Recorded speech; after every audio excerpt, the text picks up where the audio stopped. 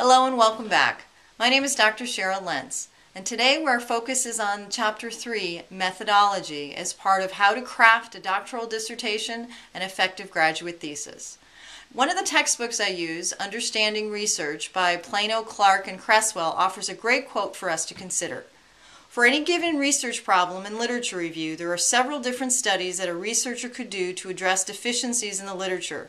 When you read a study, you do not want to know what could be done. Instead, you want to know what researchers actually intended to do. May I invite you to consider that, again, as we have discussed in previous videos, your problem statement and your purpose statement are what drive your train. In this case, they will also determine your selection of methodology as well. For many of us, we are a bit hesitant for some methodologies, particularly if our love or fondness for statistics do not exist.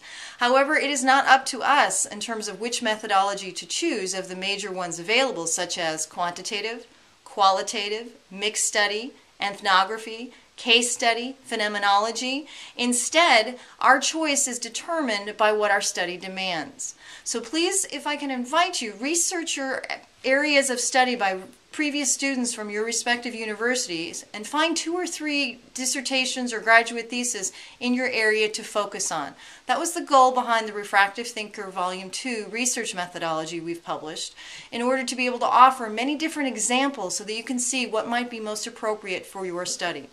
Let me also invite you to allow your problem statement and purpose statement to set the direction and the goals for your analysis and discussion.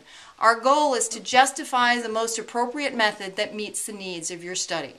So, as always, thank you so much for joining us. Let us invite you to research your specific examples and to see if we can offer additional tips and tricks for writing and how to craft an effective doctoral dissertation or graduate thesis.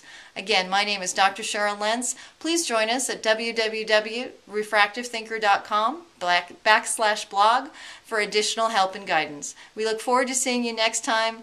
Thank you very much and good luck.